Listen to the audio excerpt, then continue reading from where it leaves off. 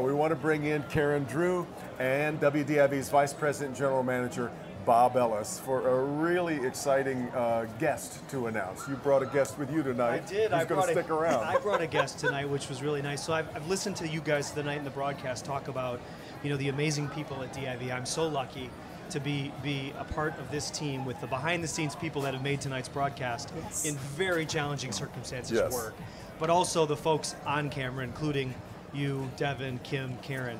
But tonight we also want to add to this team, and so I want to announce that joining the three of you in the evenings, here in just a couple of weeks, we want to welcome Fernandez to our team. So welcome to Detroit and welcome to WDIV. We are thrilled to have you with us.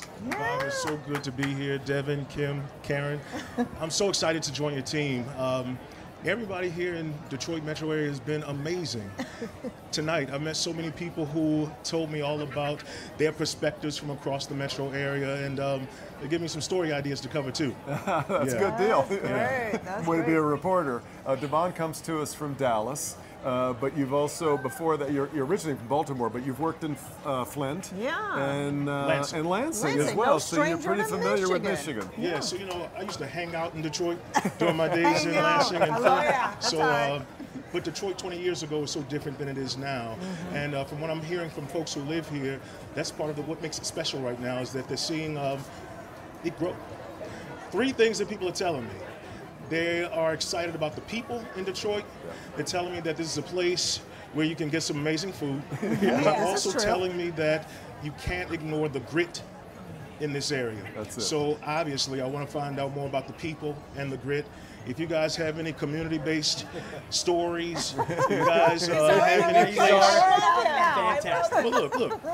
I'm a community kind of guy. So You haven't started yet, though. invite me out to your neighborhoods. I want to meet you. I want to see what makes your communities tick. So don't be afraid to call me. Temporarily, you can find me on Twitter at Fernandez.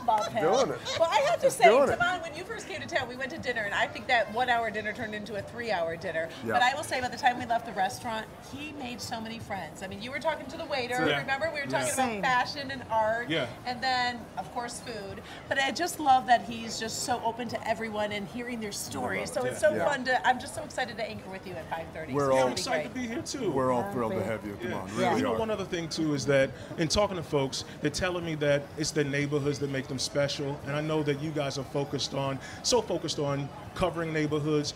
Just know that I'm going to do that too. Yes. So right. So happy to have you. Welcome to the team. Yep. Thank you so much.